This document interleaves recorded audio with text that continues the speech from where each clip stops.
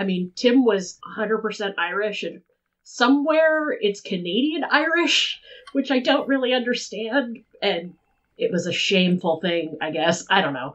Let's not... To be Canadian Irish, or? Because they were like, we're all pureblood Irish, and then there was something about being from Canada, and none of them would have any of it. And they wouldn't talk about it enough for me to really get the lowdown on the story. It was more That's weird, because even if you're pure... I mean, like, how many generations can that last? Like, if you're living in Canada and even if you have complete Irish heritage, like, yeah, how long do you have to live in Canada before that becomes a taint? It's probably just one generation. Well, see, that's what I would think would be when it... But doesn't that just mean that, like, you're local and you know where the good bars are and stuff like that? Like that. Isn't that a good thing? Sure. You know what? None of them are here for us to ask them, so we'll just fill in their life story for them. The limey bastards. Well, no. Irish aren't limeys. Those are the Brits.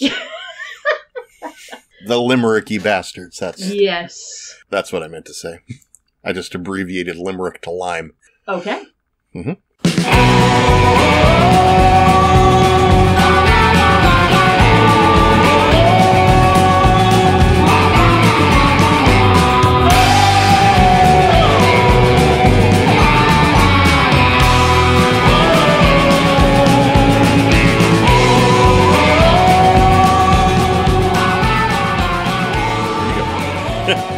Hey everybody, it's a Booze and Spirits podcast!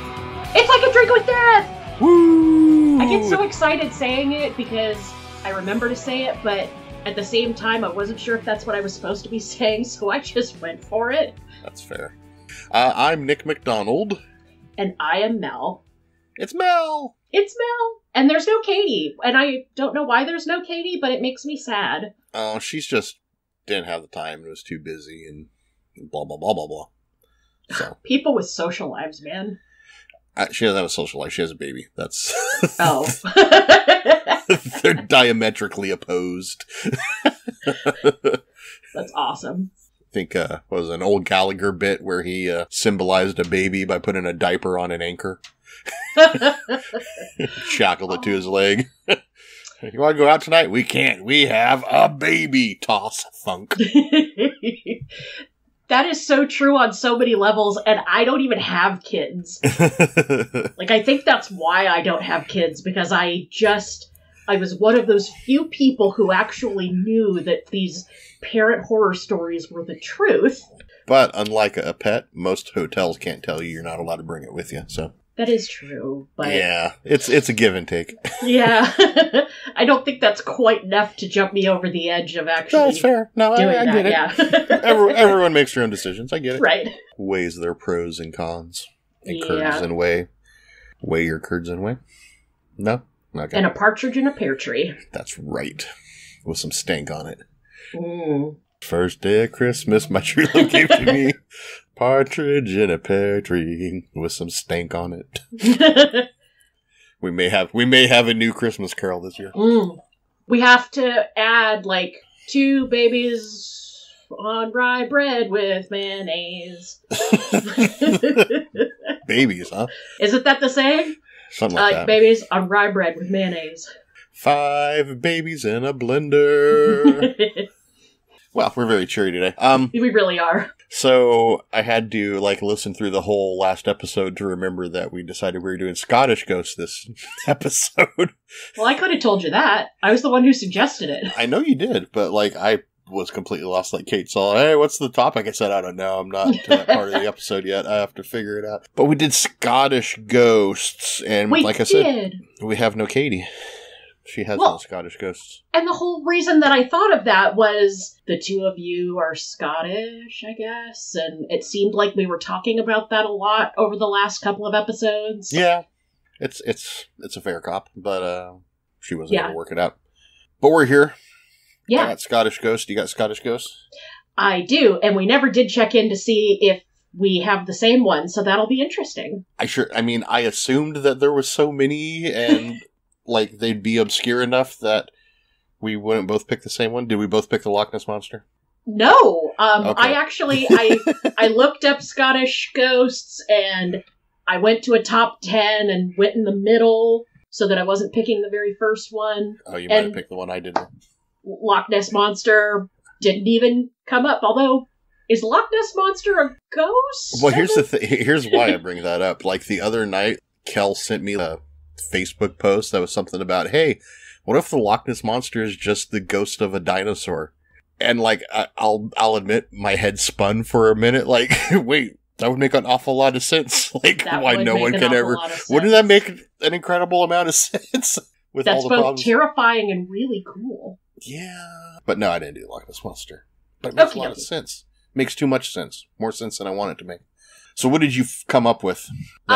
We both did. It's Cait's Castle in Banchory, Scotland. Okay, good. That wasn't what I did. Hot damn! Woohoo! What I did was I did the Ghosts of Glen. Should that mean something to me? I'm not yet. I mean, it will when I tell it. It will when I tell the story. Okay. Do you want to tell your story? Mine gets kind of long-winded. Okay, yeah. Mine's pretty straightforward. It is... Gotta put the glasses back on. Okay, Cait's Castle in Banchory, Scotland. It was built in the 16th century and home to the Burnett family. The Burnett family lived in the castle for over 350 years and has roots in the area dating back to 1323. Alexander Burnett built the castle in the 16th century. It has an intricate maze of turrets, towers, oak panels, and painted ceilings, many of which survive beautifully to this day. Inside, you'll find a labyrinth of cultural history. There are traces of the Burnett family everywhere at the Cait's. Their faces look down, captured forever in oil paintings, while their family symbol, the ancient horn of lays, gifted to the family by Robert Bruce, hangs over the fireplace. There are many... Go ahead. I said neat. Yeah. I'm on board with anything Robert Bruce. Are you? A lot of places had him listed as Robert the Bruce. Well, he is Robert the Bruce. What is a Bruce? You know what? I don't know. I haven't ever looked into it. I just assumed it was his name. Like, I could be wrong. It's not Robert the Duke because Duke is a title, but the Duke because it's a name? I think it's just like Scottish slang for the ultimate bro. Nice. Like he's not just a bro, he's a Bruce. Nice. Initially promulgated via the descendants of King Robert the Bruce, it has been a Scottish surname since the medieval times. It is now a common given name. Okay. That didn't. He was the prototype for Bruce Campbell. That's why he was Robert the Bruce. He wasn't a full Bruce Campbell yet, but he was a prototype. Yes, he is the boss. The boss, the Bruce. So lots of mysterious sightings in and around this castle. Castle guides have reported things feeling strange, like a chill down the back in an otherwise warm room, odd noises in an otherwise empty building, or a green mist floating across one of the rooms before it swept up a childlike ghostly figure and disappeared into the fireplace. Well, that's pleasant. Right? The castle's tower is said to be haunted by the White Lady. She is said to be Bertha, a lover of Alexander Burnett's. It was thought that she was poisoned by Alexander's mother for being unworthy of her son's hand in marriage. Visitors have also reported ghostly figures seen walking around the castle and its grounds, which coincide with sudden and extreme drops in temperature. Another ghost said to frequent Cait's castle is that of Lady Agnes, who poisoned the son of her lover, Bertha, in the late 1500s and died suddenly after suspicion fell on her. It couldn't be me. I'm dead. Oh. Right. The castle's most famous ghost is the Green Lady, who's seen wearing a green robe and cradling an infant in her arms. She's been spotted near a fireplace in a room which is now known as the Green Lady's Room. When the castle was renovated in the 1800s, it was reported that the bones of a child, presumably murdered, were discovered under the hearthstone of the fireplace.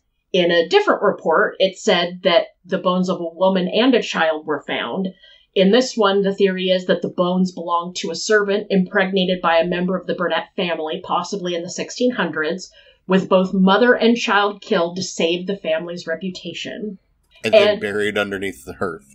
Yes. Because that's where you hide your dead servants. Well, hey, it was like 200 years before they discovered this lady and her son. by that time, nobody had to off themselves.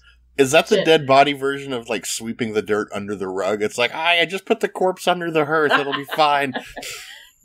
Maybe sweeping the dirt under the rug is just the ashes of your dead enemies. We can only hope. We can only hope. Although you don't want the ashes of your dead enemy in your house. That's just classless. Well, is it though? No, it is. My story goes big into killing your enemies within their homes. So, ooh, we have a tie-in that we hadn't even planned on. So to wrap things up, because it was a really short and sweet story. To give this story some clout, Queen Victoria is counted among those who have witnessed the Green Lady in the castle, but the true identity of the Green Lady remains shrouded in mystery.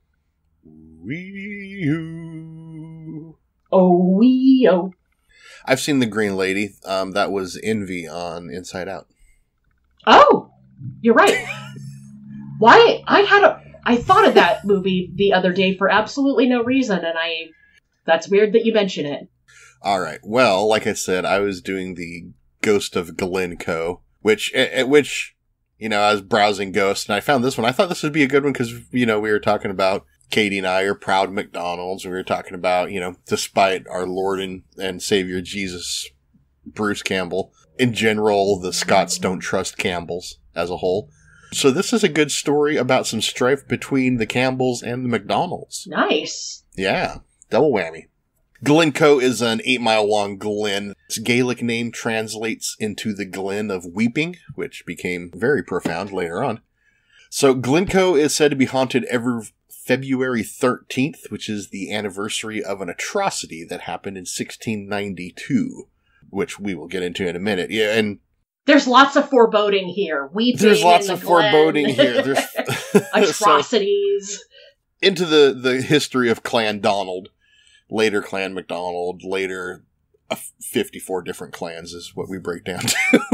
So, for a long time, Clan Donald was a huge force amongst the clans, and the chief of Clan Donald was known as Lord of the Isles, which was a title that, although it swore fealty to Norway or Ireland or Scotland at various times throughout history, the Lord of the Isles was pretty much allowed to operate mostly independently and do his own damn thing, because nobody wanted to climb up the mountains and fuck with him to begin with. Nice. Fast forward to 1493, when King James IV of the Scots stripped the chief of his title, which was kind of the mark of Clan Donald's descent.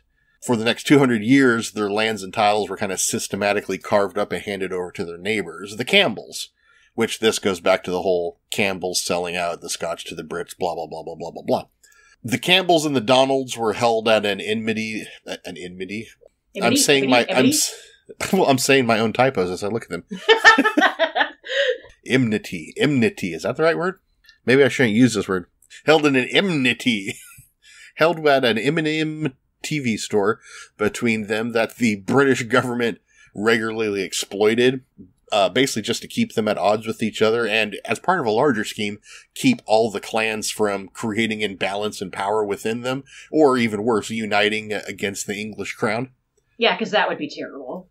Overthrow them fuckers. A lot of big, burly, angry Scots. That's something you pretty much want to avoid if you can. Well, yeah. I mean, if I'm England. The MacDonalds of Glencoe, also known as the MacIans, had lived in the Glencoe area since the 14th century, the time of Robert the Bruce.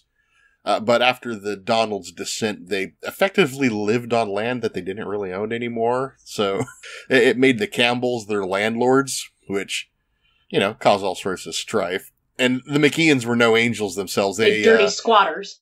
Well, they weren't squatters, but they were known to be cattle thieves, cattle rustlers. And they often got into fights with the neighboring clans, especially the Campbells. And due to the law at the time, a landowner would be held liable for losses caused by men living on his land. So, for the Campbells, it was a headache because the MacIans would go steal some cattle, and then someone say, hey, the MacIans stole my cattle, and then we'd go to Campbell's to complain, and Campbell had to pay up to replace the cattle because it was people living on his land. Ooh. Well, fuck the Campbells. Anyway, in the late 17th century, England was in the middle of a big religious turmoil. James VII had started sidling up with several of the Catholic leaders, putting them into special offices, things like that, which enraged the Protestant population. And the end result was it got James VII ran out of England, where he fled to France and took shelter with Louis XIV. James's Protestant daughter, Mary, and I forgot to look up if this was like the quote-unquote Mary, Queen of Scots. I'm not sure if it's that Mary or not. Anyway, his daughter Mary and her husband William of Orange took over the English and Scottish thrones in his absence. The supporters of James were known as the Jacobites, and we kind of covered a little bit of this, I think, back in the St. Patrick's Day episode. We kind of touched on some of the outer skirtings of this whole conflict. So the Jacobites were suffering major defeats all over the Isles, but there was common knowledge that many of the Highland clan chiefs were Jacobites, so they could bring in swarms of men at a moment's notice if so inclined. Again, don't piss off the big burly Scots in the Highlands if you can avoid it. Yeah. William of Orange didn't want to do that because he was already having a hard enough time controlling the areas in the south, fighting off the Flemish and... the Flemish? The Flemish. The Phlegamish? The Phlegams. So he offered kind of a communal bribe of £12,000 to be split among all the Highland clan leaders who would agree to change their alliance. Oh. So it was like, here's £12,000. Anyone who signs up, divvy it up among yourselves. And anyone who doesn't want any part of it, I'm gonna get you. Did household heads or heads of clans start offering other heads of clans and taking on their clans so that they could have a bigger piece? Because, I mean, £12,000 back then was probably like a shit ton of money, but yeah, it only goes so far. No, well, I mean, I didn't see any stories about that. Yeah. I feel, in general, the clans respected one another. They'd fuck with each other, but they weren't really trying to go to war with one another if they could avoid it. That's fair. William of Orange assigned John Campbell of Breadalbane to deliver the message, so he gathered the Highland chiefs together. It kind of became clear over these talks that MacIan of Glencoe was not going to get any of the money the way the negotiating was going. But Campbell of Breadalbane promised them that they'd kind of overlook some of the cattle thievery fees that they were still owed if they joined in on the whole situation. Still, the Jacobite chiefs were pretty skeptical, so John Campbell promised that the treaty would only be good so long as James VII was gone. And as soon as he set foot back on England, we could rip it up and everything could just go back the way it was, which the Highland chiefs were, they thought that was okay, but they still were kind of iffy on it until they got the okay from King James himself. Mm-hmm. So they sent off a letter to France asking James for his advice on the Highland Treaty. Meanwhile, William of Orange had placed a deadline on signing this treaty, January 1st, 1692. So now we got to race against time because they got to get the letter off to James and get a response back from James, and everyone's got to decide if they're going to sign or not before the deadline hits up. And this is where John Dalrymple comes in. He's the master of Stair. Dalrymple is kind of another nefarious figure in Scottish history. He was a major player in Scottish Parliament, and he was kind of a two-headed snake. He served under James, but had no qualms about helping William rise to power, and for which William rewarded him with even more power and made him Lord Advocate and Joint Secretary of State for Scotland. Another key factor in this whole relationship is that Dalrymple was a very proud lowlander and despised the Highlanders, considering them all to be uncivilized barbarians. Ooh, so lowbrow. Yeah. So he was pretty excited for the opportunity that some of these chiefs might not follow through on the treaty, and then he could go make an example of them. Mm-hmm. In anticipation, he sent some troops forward to Fort William near Glencoe just so they had some men ready to crack some skulls should the opportunity rather arise. Let's crack skulls. Back in France, James VII realized he was hosed. Louis XIV did not want to give him the men and arms that he was going to need to take back his throne. It was just too much of an ask. So he went ahead and he sent word back to the Highland chiefs to take William's offer for their own good. His reply reached Edinburgh on December 21st, 1691. Plenty of time. Well, yeah, they got about 10 days. It passed through the clans until it reached Glengarry. Glengarry, Glen Ross, Pepsi Challenge, took it lost. Just Glengarry. coffee was not for closers. And in typical Highland bravado, Glengarry decided to detain the messenger for several days. Basically, as like I said, they like to fuck with each other, giving the chiefs of Lochleil and Keppoch only 24 hours to sign the treaty, and giving Glencoe no possible way to respond to the treaty at Inverary in time, where they were supposed to register.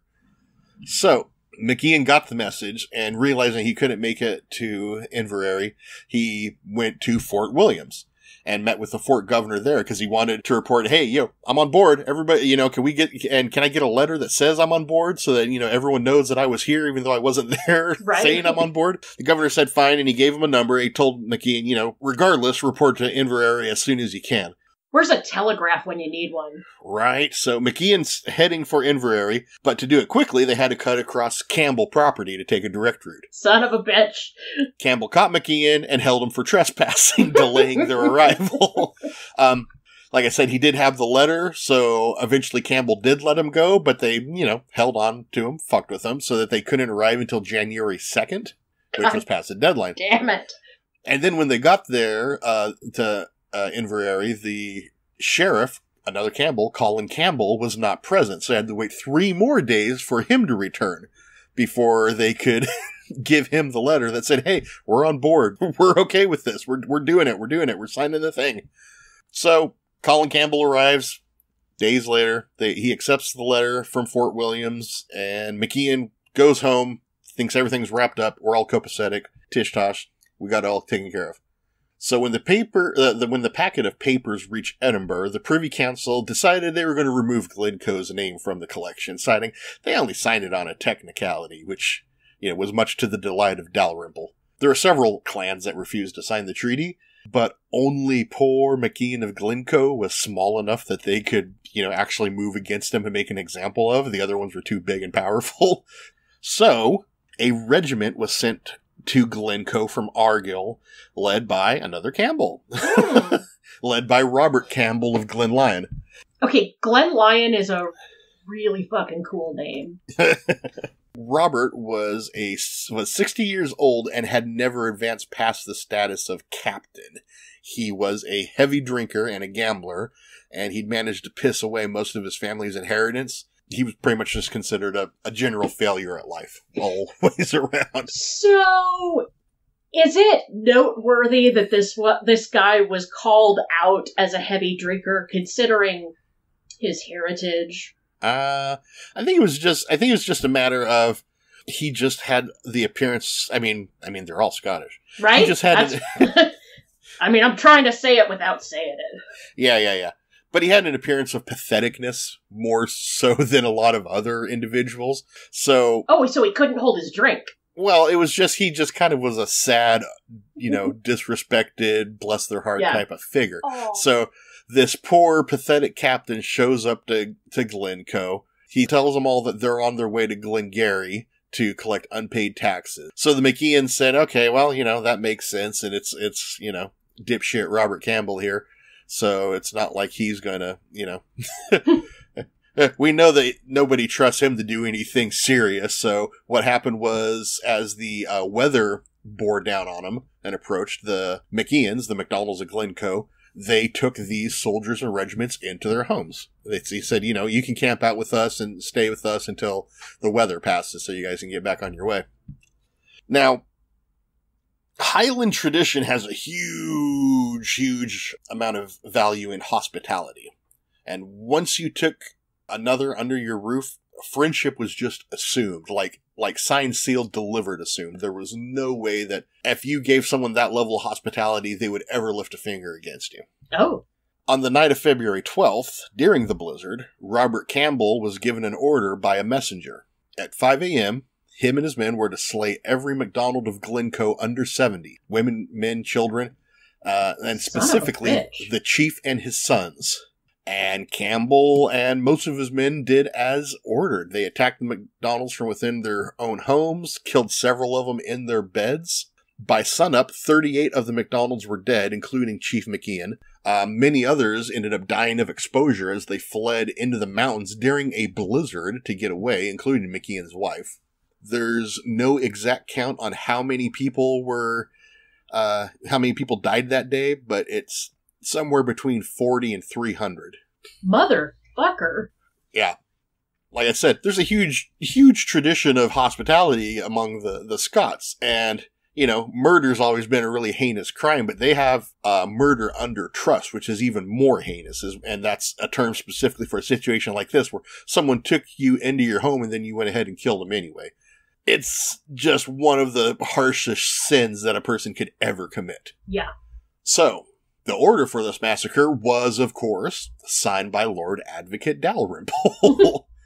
And the whole plot was conceived by two officers, Major Duncanson and Lieutenant Colonel Hamilton, and they specifically chose Robert Campbell for his apparent weakness of character.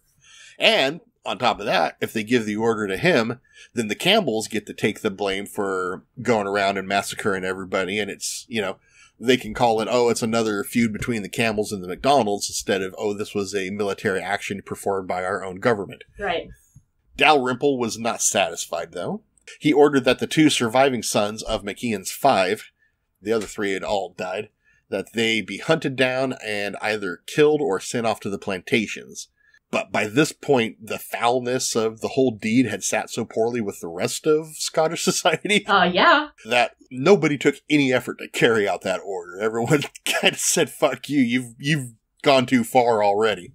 Campbell of Breadalbane panicked. He was the one who got all the chiefs together, and he figured that they would think he was in on it and would be held accountable for the betrayal. So he immediately wrote a letter to the MacDonalds begging for exoneration from the act.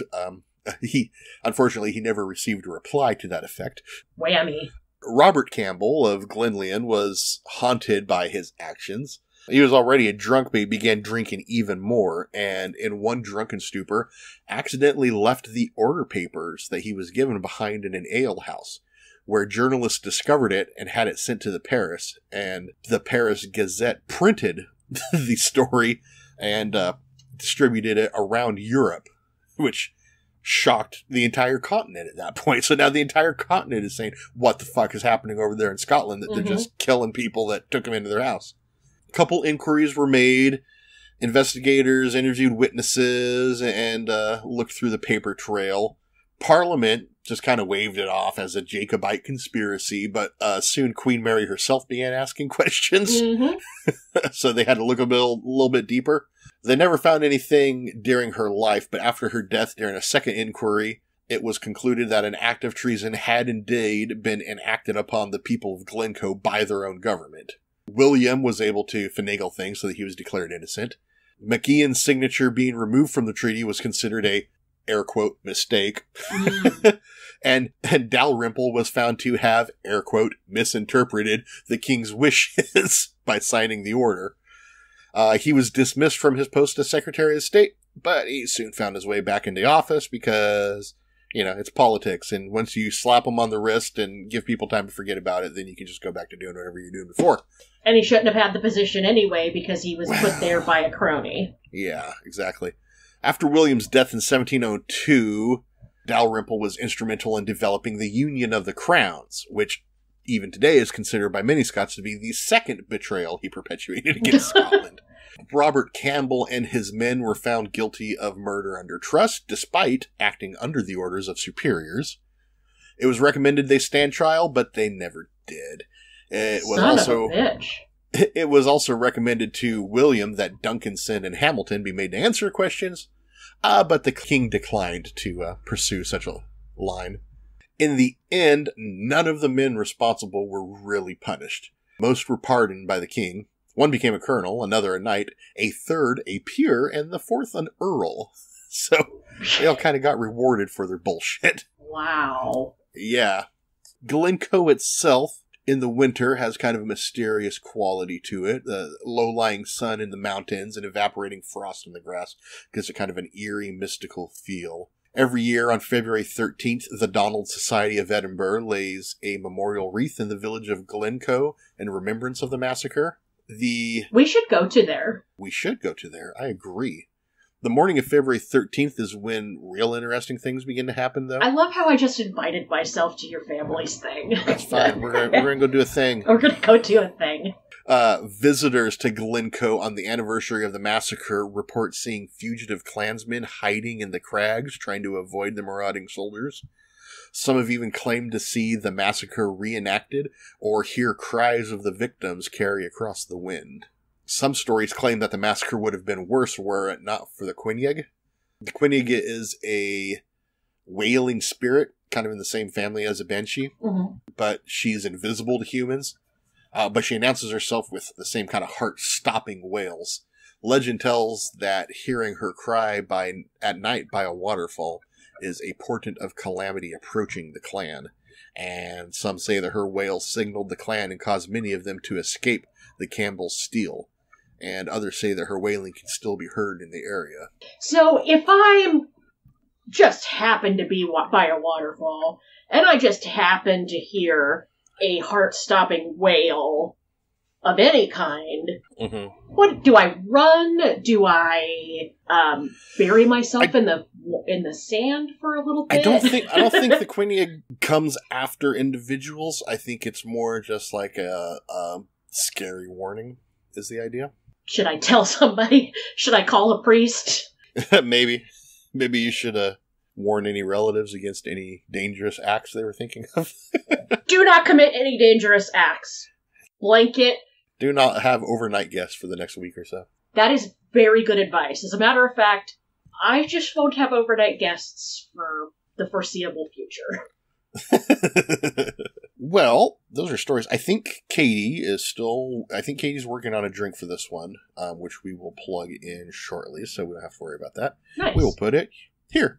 Did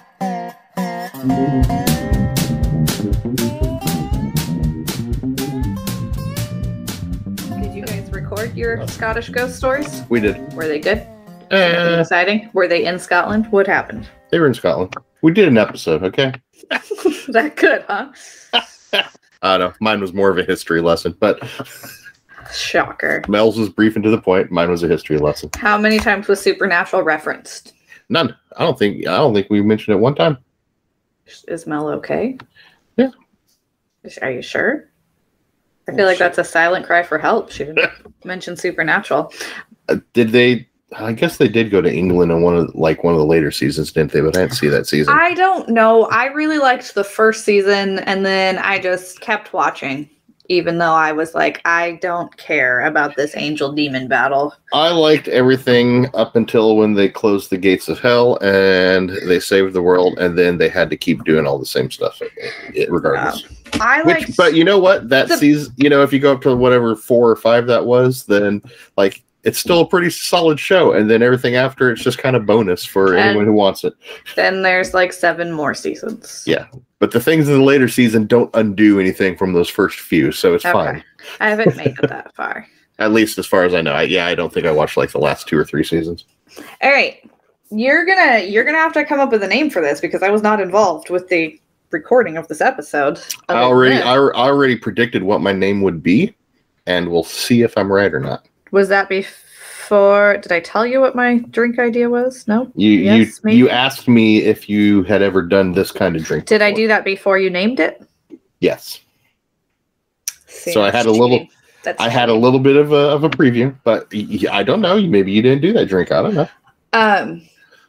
All right. So you're doing Scottish ghosts. Mm-hmm. I'm cold. And I like to drink whiskey. So we're going to do a hot toddy. Hot toddy. Hot toddy. Check it and see. Got a fever of cat. What are you doing here? Just play with this. That's not how I remember that song at all. It's the remix. So, to be perfectly honest, I like to do my hot toddies with Baron Jaeger bourbon, which is a honey liqueur fused with a bourbon that it might be off the market. It's become very hard to find. I like to use that. And then regular bourbon. I mean, would any other honey bourbon be acceptable? I'm getting there. Sorry. This is I'm trying to make it a conversation. It's conversational. It's okay. And then I also really like to add to my hot toddy a splash of Hot Monkey pepper vodka, which is out of Portland. I've tried it with other pepper vodkas. The Hot Monkey is really the one. But that just like, it's just enough heat to just like clear your sinuses. It's great stuff. But we're in Scotland, so I'm not going to do that. Obviously, I need to use Scottish whiskey. And I'm not going to pretend I am a Scotch expert. I did try to attend a couple of Scotch and cigar events one time because I wanted to learn more about Scotch. Mm-hmm. But I would worry about Scotch and a hot toddy, but continue. At this event, these events, I rage quit because money does not buy class, and I do not like being called sweetheart, having my hand, like men put their hands on me while I'm serving them, and just treating me like, is that how bottle girls in Vegas live their lives? I don't.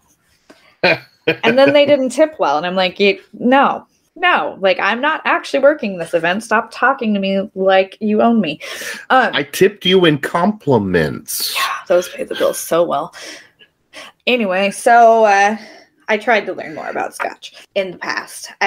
So I'm not like fluent in Scotch as I would like to be, but I did a little research because I'm like, I just don't like things that taste smoky that aren't smoked. I don't like a lot of smoky things anyway. Like I don't like Chipotle. Like that being said, I did some research, and not all of the scotches apparently are peaty, smoky, burny tasting. See, that's not even what I think of when I think of Scotch. That must just be like a modern thing. I think it's Scotch tasting like wheatgrass most of the time. What Scotch did you taste? I don't even remember. It was like high school. I don't remember. Okay, so it's something someone like found in the back of a closet, I'm guessing. No, that's not true. People have bought me Scotch before. I don't know. It always tastes a little bit like a meadow to me. So maybe you were drinking lowland Scotch, which is apparently more floral. Oh. Which I think will pair better in this hot toddy. And I think for this hot toddy, I mean, I'm pretty traditional that you just use lemon and honey and whiskey and hot water. But I think I'm gonna do like maybe some chamomile tea, maybe something. I gotta taste the Scotch first. Mm-hmm. And make sure that's gonna pair. Yeah. Yeah. So that's my plan. It's gonna be like a florally Scotch toddy. All right. It's not super exciting, but you were going with like, kind of a traditional thing. All right. And the name that I predicted ahead of time, the Scott Toddy. The Scott Toddy? Yeah. Yeah. Seems the most obvious choice, right? Yeah, it does. Fair. Muy creative. Yeah, well, I do my best.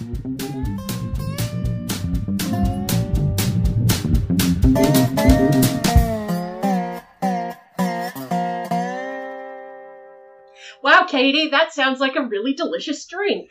It really did. It sounded great. I'm going to call it right now. She's making a Scott Toddy. Oh, boy. I could be completely wrong. Well, I mean, it's on tape now. You pretty much it's got to happen now. Yeah.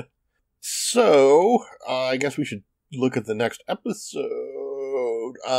So the next episode if we do a Thanksgiving episode, the next one will be that slot. Oh, so but I don't know what to do for Thanksgiving. You've never done like specifically Native American ghosts or like indigenous creepy stories, not setting out to do those. No, that's never been a directive goal. I mean, we've had several. The stories just sort of naturally end up in the spiritual realm because they're very spiritual people. But it seems like that's the obvious cliche fit for Thanksgiving. I was thinking we could do ghosts about paper carve-outs of turkeys that shape like hands. Really? I've never even considered that as a possibility. What kind of ghost would haunt my paper bags exactly? Not your paper bags, like a paper hand. Like, when you make the turkey and you draw it around your hand. Usually those ended up on like a sack lunch paper bag so that you could make it into a puppet. They? Well, no, that's a different thing. No, I'm talking about when you put your hand down. No, I know exactly what you're talking about because these are the things and this is the head. Yeah. But look inside and see all the people. Yeah. Well, Native American is a good thought. Or we probably should have done that for Indigenous Peoples Day, but didn't have the foresight. Yeah. Another thing that I was thinking was possible would be, because we're killing turkeys, maybe ghost animals, but... we keep threatening to do something about, like, hellhounds and devil dogs and whatever. Should we pick one? Should we say either or? What do you want to do? Well, of course I'm going to vote for my idea, but I feel like I picked the last one. Well, you did pick the last one, but that's, there's no rules here, I don't think. Hot damn, I love it when there's no rules. I do what I want, motherfuckers. That's right. Yeah. Suck it. America! So Cards Against Humanity sent me an email about a pack about climate change, and they give you a discount on your pack based on how fucked you are when climate change hits your zip code. My zip code is pretty fucked, which gave me a 25% discount, but apparently you can get up to a 50% discount, which means that other areas within the world are going to be much worse off, which makes sense, because really Oregon is not that far off from being carbon neutral with all the trees or whatever. Well, I kind of figured it was more like an idea of, like, when the ocean level rises. Oh, that's true. We are... I don't know how they designated that. Like every tribe in the area has a story about basically tying a canoe in a tree so that when the waters rise, you can just get in your canoe and be safe. That's clever. It is. I'm very much anticipating seeing a bunch of hillbillies tying speedboats and jet skis to the top of their trees in the near future. Nice. Gotta be prepared. Yeah. We're prepping for the end of the world. So, Katie and I will be shooting later this week. I don't know when we'll release it. Hopefully not too long. We will be shooting a new Bad Decisions Club. Hot damn. The one we've been teasing for a while. You haven't really heard what it was, have you? Because you kept having bad internet. I never did hear what it was. Katie found out from the TikToks. When you return something to Amazon or Walmart, like online, not go to the store, but like when you return it via UPS or mail or whatever. Yeah. Like it doesn't go back to Amazon or Walmart. What they do is they sell it to like this warehouse. There's one in California. There may be some other ones where these people buy just packages. They don't know what's in the packages. They buy the packages, they throw them on a pallet, and then they sell those pallets to like people who resell them on eBay. Oh, God. What have you done? Well, we didn't buy a pallet, but we did find out that you can buy parcels of like 10 or 15 of these unopened mystery packages at a time. Oh my God. So Katie and I each bought a parcel of mystery returned mail that we're going to unbox and open and see what we got. That was our... And we figured that qualified as a Bad Decision Club as much as anything does. Very much so. Like, I've been doing this whole, like, Marie Kondo joy of decluttering, whatever, I can't think of it. And so, like, something like that just gets my blood pressure going up because I'm trying so desperately to get all the superfluous crap out of my house. Fair. That's very fair. I understand that. I keep trying to get all the crap out of my house, but we have 2 theater people that live here. And a theater person won't ever throw anything away because they're, well, maybe I can use that for a show later. Yeah, I used to be the granddaughter of Depression-era people who, like, literally, my grandfather would find a nail or a screw in good condition on the ground and pick it up and say, hey, I can use this. Take it home, put it in his toolbox, and use it. Kel's aunt got put in Facebook jail for a hot second because she posted some meme about the economy, about y'all are about to find out why your grandma saved bacon grease and washed tinfoil here pretty soon. But the thing is, she got put in Facebook jail for it, and it had one of those, like, fact checkers at the bottom, and it said, false! There's no evidence that anybody ever washed aluminum foil to reuse. And I'm going, are you fucking kidding me? Everyone knows that's happened. Yeah. I know old people who won't throw away wrapping paper. They very, very carefully My mom open does it and that. unfold it so that they can be reused. So Tim used to wash every single Ziploc bag he used so he could reuse it until he couldn't use them again. Exactly. It would drive me crazy, but he was like a total conservationist now that I think about it. So, no. That's the most ridiculous thing I've ever heard. All right. We should probably wrap this thing up. This is usually the part, let's see, where my notes say I'm supposed to say, hey, teaser for the next episode, we do that. Hey, check out our show notes. Hey, check out our socials, and check out our YouTube, and check out our Patreon. And I kind of given up on all of those things. TeePublic. Do you still do that? Oh, I did put up I did do a new shirt. You did? There's a new shirt up. Yes. It's, and this is my opportunity to announce to everyone that Booze and Spirits Podcast is now selling NFTs. Oh. Yeah, we put up on the TeePublic. It's a t-shirt with a big N and a big F on it, so you can go to our merch store and buy your own NFT and show everybody that you're now in the NFT market and you have your own NFT. Ba-dum-bum-bum. Come on, I'm a freaking genius, okay? Come on. That is very clever. Yeah. Do you want to tell people to drink responsibly and in accordance with their local laws? I would like to tell them not to end up being our next ghost. That would be You make an spectacular. excellent point there. Yeah. Well, you gotta do what you gotta do. Yeah. I don't gotta do that. Well, I probably should do it though. All right. Goodbye, everybody. We'll be back with nonsense soon. Okay, I love you. Hopefully, Bye-bye. We'll have an episode that's not late at sometime in the near future. If we want to. If we want. Yeah. Maybe no promise.